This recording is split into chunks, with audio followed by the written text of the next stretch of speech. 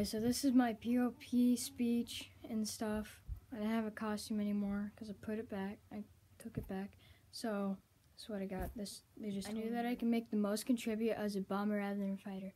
I am Richard Best, a dive pilot and squadron commander in the U.S. Navy. I was born March 24th, 1910 in Bayonne, New Jersey. It took me 300 hours of flight school to be allowed to fight in the war with the gunner and to be able to fight the war I fought with my squadron. After flight school, I was appointed straight to U.S. Naval Academy, in 1928 and graduated in 1932.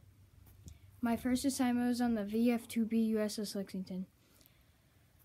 Fighting on the VF-2B USS Lexington, flying the Grumman F-2F in 1935.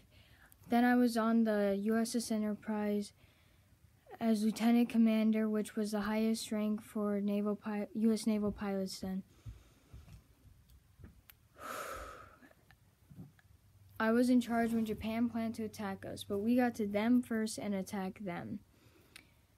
During the attack, me and my squadron hit We hit and destroyed their carriers. I scored 4 hits overall.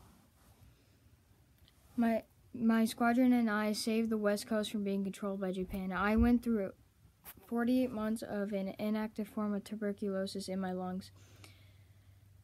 After surviving tuberculosis, I was awarded the Navy Cross and the Flying Cross. The Navy Cross was for my courage of flying to battles, and the Flying Cross was for being able to fly 2 successful battles in 1 day.